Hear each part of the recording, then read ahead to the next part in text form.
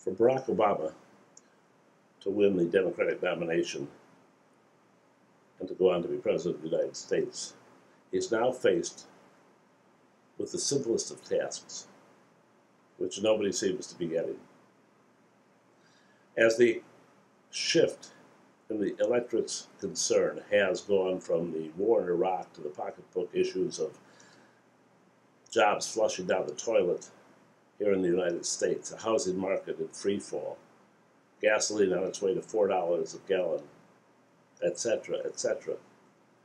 Nobody, including Barack Obama, is pointing out that this is as much a result of the mistake, of the bad judgment of going into Iraq,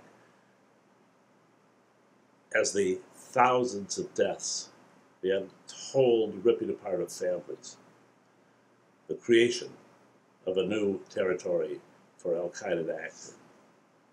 Because these billions of dollars that were spent and are being spent weekly, and the trillion or more dollars that will be involved before this ends one way or the other, could have gone to creating alternative energies, to shoring up the infrastructure and creating tens of thousands of jobs, to rebuilding our school systems, to providing for health care, be it Obama, Hillary's, or anybody else's plan. And until and unless he brings these two things together and quits zooming in on each individual issue, just as the press zooms in on each individual issue, I think he'll be in trouble.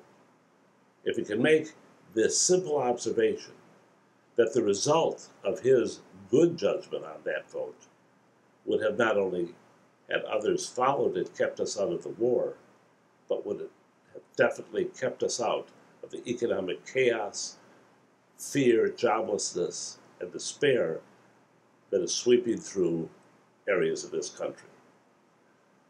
It's time for him to quit zooming in and zoom out on the whole. And it's time for him to make that relationship clear to the electorate.